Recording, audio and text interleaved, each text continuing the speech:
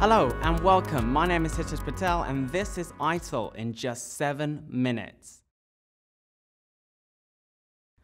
ITIL is a library of best practice. It's a practical framework that allows organizations to identify, plan, deliver, support, and improve IT services.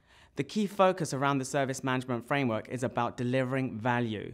Organizations around the world are adopting this framework, and it's the most widely accepted and adopted framework globally in service management.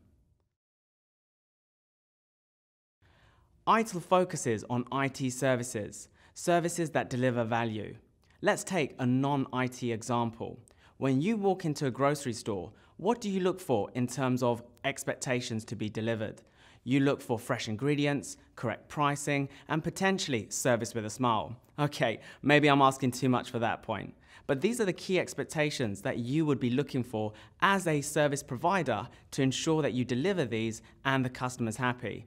ITIL works in a very similar way by ensuring that we appreciate what the expectations are for our customers and ensure they're recognized in the IT services that we deliver.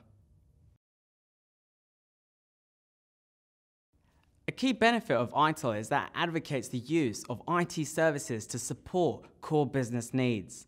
It provides guidance to organizations on how to use IT as a strategic tool to ensure that it can facilitate business change, transformation, and growth with the optimum use of people, process, and technology. The details of the framework can be found in a number of core publications which provide deeper real-world insight from top service management professionals. The key to implementation is to strike a balance between the theory of the best practice framework and the organizational needs of your organization. And it's this balance that will ensure that value is created. To reinforce the key concepts of the service lifecycle, I'm going to relate this to the lifecycle of building your dream home.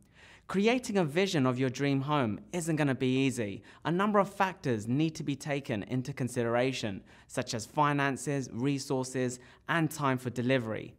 Clear outcomes need to be set at this stage to ensure the value realized later will meet the outcomes that you expect.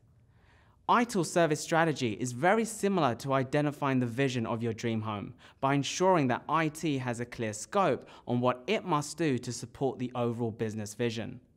A number of key activities that are carried out as part of service strategy include creating and maintaining relationships with our customers, ensuring finances are available across the life cycle, and of course, managing the portfolio of the services that we provide. Once the vision has been defined, the detailed planning can now begin. A feasibility study is carried out to ensure that a number of factors are looked into in further consideration, such as adhering to building regulations and acquiring relevant approvals from stakeholders that will be impacted by the implementation of that dream home.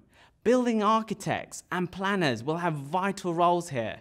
No matter how expensive, but they'll be very important in ensuring that we have plans, agreements, and blueprints that are set in place before any implementation begins.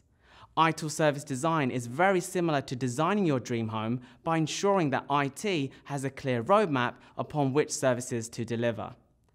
A number of key activities carried out as part of service design include working with customers in formulating service agreements and ensuring that all our blueprints have the relevant assurance factors such as availability, capacity, security, and IT service continuity.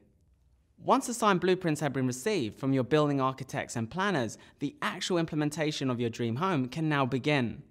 You may want to build your home in terms of phases, focusing on one room at a time and applying relevant testing controls to areas such as electricity, water, and potentially soundproofing too. ITIL service transition is very similar to implementing your dream home by ensuring that whatever IT delivers is aligned to those service blueprints that we defined as part of service design. A number of key activities that are performed as part of transition include the build, test, and deployment being controlled by relevant change controls, and ensuring that any assets that we use as part of service transition are from controlled sources. After your dream home has been built, it's now ready for live operation and you can finally move in. Be prepared that as you do move in, during your accommodation, you may experience certain issues that can be dealt with as part of day-to-day support and maintenance.